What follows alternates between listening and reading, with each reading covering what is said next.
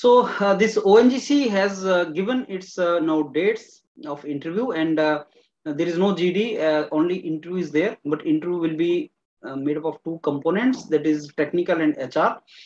And let me tell you, ONGC is one of the best PSUs. I mean, if a student is given the chance, HPCL, IOCL, your GAL, and any other PSU, NTPC and all, which one would you like to join? So students prefer ONGC, maybe for the kind of benefits or perks or salaries or the facilities they get, they prefer ONGC, and this is the prestigious. And many of you who are already in public sector are also going to go for ONGC. So it is going to be really good. The intro is going to be really good. So let's start preparing. We will prepare together for HR and technical. HR are situation based and attitudinal question based HR.